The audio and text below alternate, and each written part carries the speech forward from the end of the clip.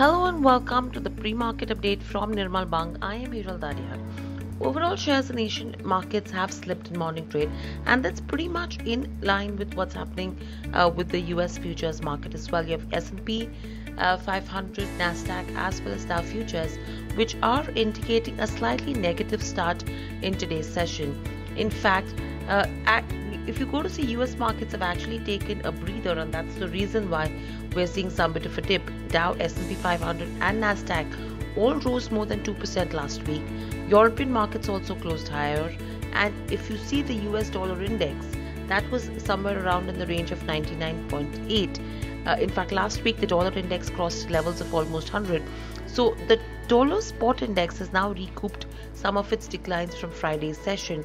In fact, the 10-year treasury yields are also turning higher, and the main reason is because now Fed has come out and said that it would buy securities at a pace of about $15 billion a day, which is at a slower pace. Going ahead in terms of where crude is concerned, futures have plunged in morning of Asian trading hours. We've seen a drop of almost nearly 6% coming in there. In fact, WTI crude plunged below the $16 per barrel mark, and this is the lowest level that we've seen since 2001. Overall, if you go to see, this is the 7th consecutive negative week that we've seen in terms of where oil goes, and in the last 8 sessions, 7 consecutive sessions have been of losses. On the precious metal side, gold prices fell around 2% on Friday, whereas if you go to see, palladium is on an uptrend, silver and platinum continue the downside. So that's the update that we're picking up from the global cues. However, SGX Nifty is also indicating a negative start. In fact, it's indicating a start below that 9,300 mark, and the FIs have continued to remain sellers, whereas DIIs have continued to remain buyers in the Indian markets.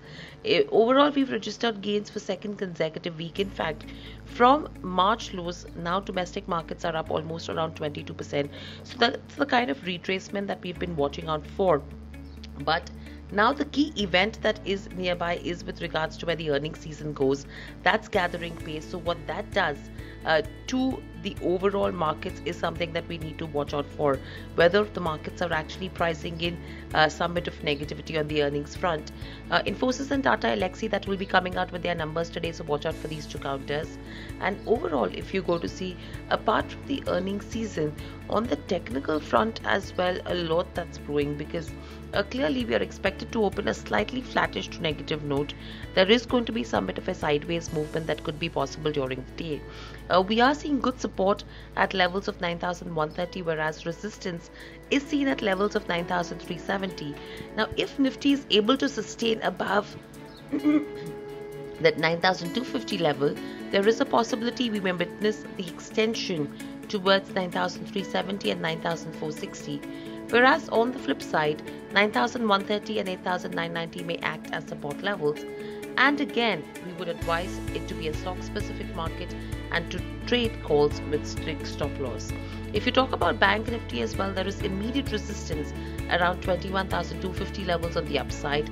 And if there is a decisive close above 21,250, you could see Bank Nifty rise to levels of 21,740 and 22,270.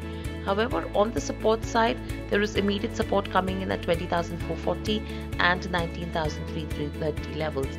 So these are key levels we should be watching out for as well, especially in terms of Nifty as well as Bank Nifty go.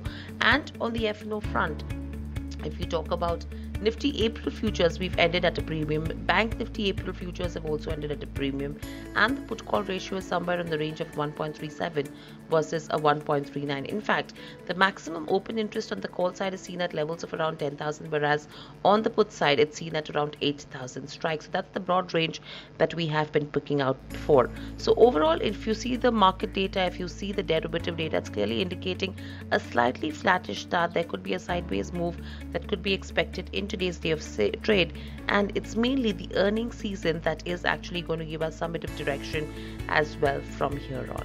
That's all that we have in the pre-market update from Nirmal Bang. Thanks for watching. You could subscribe to our YouTube channel and follow us on Instagram, Twitter, Facebook and LinkedIn.